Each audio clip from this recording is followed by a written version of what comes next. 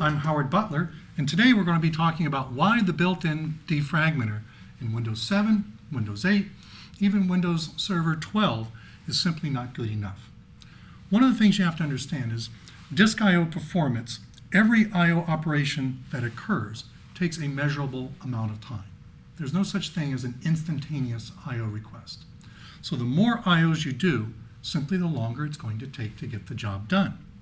Now this occurs whether we're talking about a workstation, whether we're talking about a server environment, even in a virtualized cloud environment, I/Os do occur. And the more I/O traffic you do, simply the longer it's going to take. Now, one of the things that occurs within the NTFS file system within Windows is a phenomenon known as fragmentation. Files will be written into many different pieces, and as a result, each of those pieces requires a separate, individual, separate I/O transaction. As we've already stated, each I/O takes a measurable amount of time. So as the fragmentation occurs on a natural, daily basis, it takes more and more I/Os to complete the job. Now, the more I/Os it takes, certainly you're having slower access time to your storage. Now, the built-in defragmenter at best comes along once a week, usually on a Wednesday at 1 o'clock in the morning. So if your computer system happens to be turned on, the Windows built-in defrag utility will come along and try to clean up the fragmentation. But you've already experienced a performance loss or a performance penalty because that fragmentation did incur more I/Os. It took longer to access the data. So with each passing day, you're incurring more and more I/O traffic.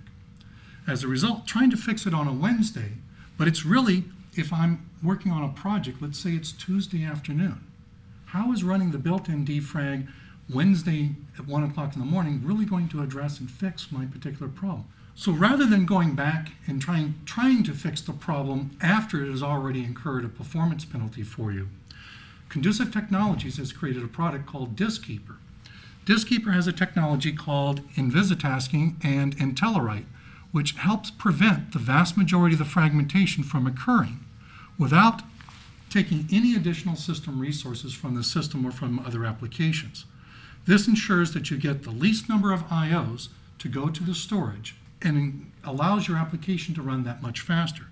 We've seen reports from customers where boot time, for example, has been increased, or I should say reduced in time, by 50% or more. We've seen cases where backup has also been reduced in time by 50% or more.